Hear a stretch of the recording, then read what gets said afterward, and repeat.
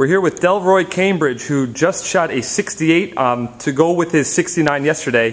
Delroy, the course seemed like it was playing a little trickier today with the wind and the tougher pin positions. How did you find the course today?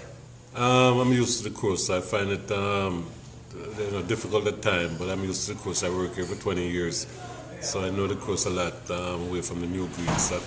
So pretty much, I think it played in my favor today. That have some inside source on the course. That's right. You were an assistant here, right, for 20 years? Yeah. Oh, nice. And where are you now? I'm back up in working up in Richfield. I played the European Tour, Senior Tour for 12 years. I have 5 wins on the tour, but I'm not playing as much as I used to.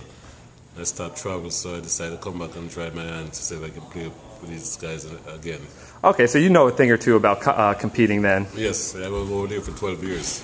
Great, great. All right, now Delroy, you're currently tied for second, so great playing today, and then good luck. Thank you very much. Thank you. Thanks.